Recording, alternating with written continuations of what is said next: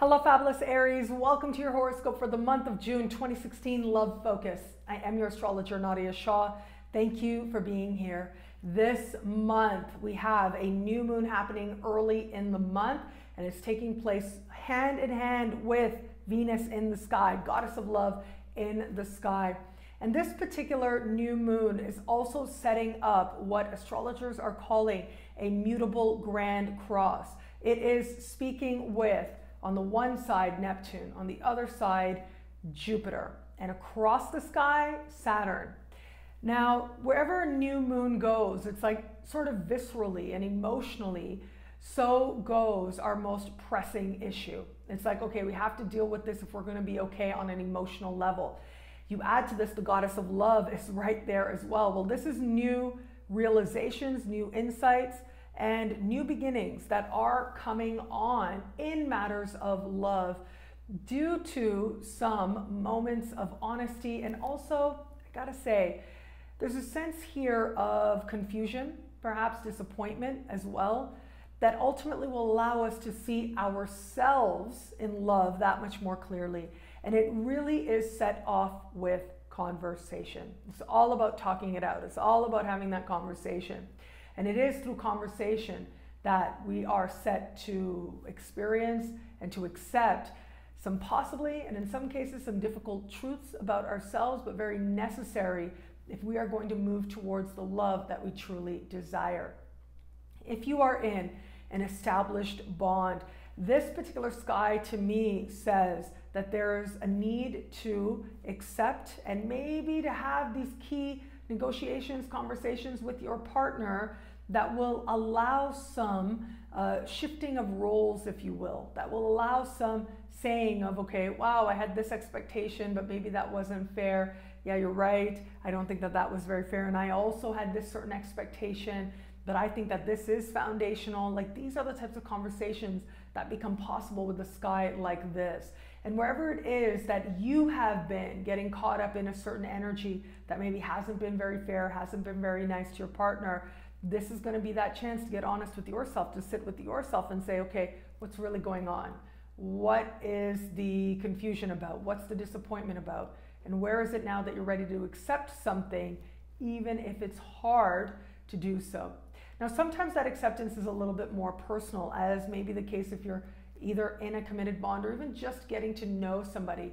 As I look at this, it may be that there have been some things that have been not addressed for a while now, and they have been kind of simmering under the surface, and they've led to some sense of frustration. You are going to have to look at it. You are going to have to deal with it. And it will come out. It will be talked about. That's what happens when you have a new moon in this part of the sky. And especially if you want the love to be made stronger, they must be discussed. They must come out.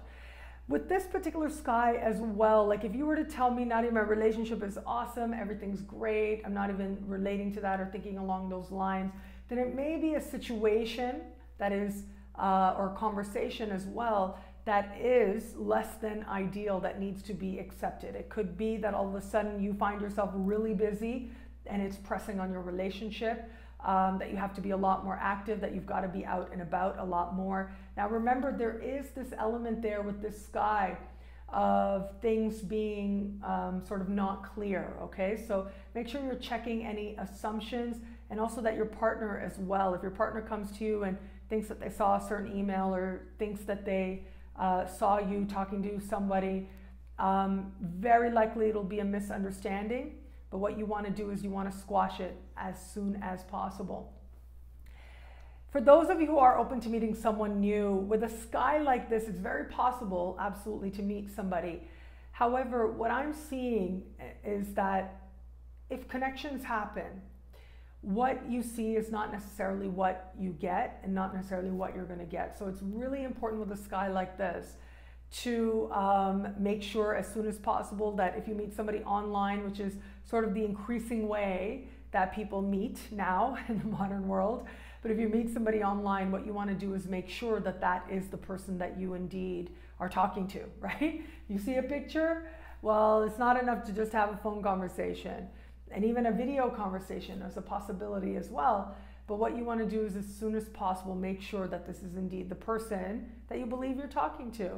And also, even if it is that very person, it is sometimes a little challenging to really verify things about the person's background, right? So you want to be honest. You don't want to seem like you're, coming at it. You don't want to be that Saturn where you're coming at it as, I've got to fact check and I've got to make sure. But at the same time, it's really important to pay attention to subtle cues, to observe yourself, to see how you're communicating, how that other person is communicating, and basically what makes sense and what doesn't. It really is that simple as I look at this. If you're meeting new people, what makes sense with the people you're meeting and what doesn't seem to be making sense?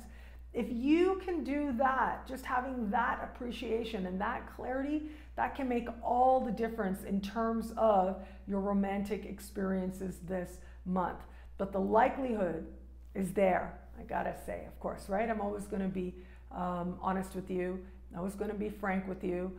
The likelihood is there for things not to be as they are initially presented to you.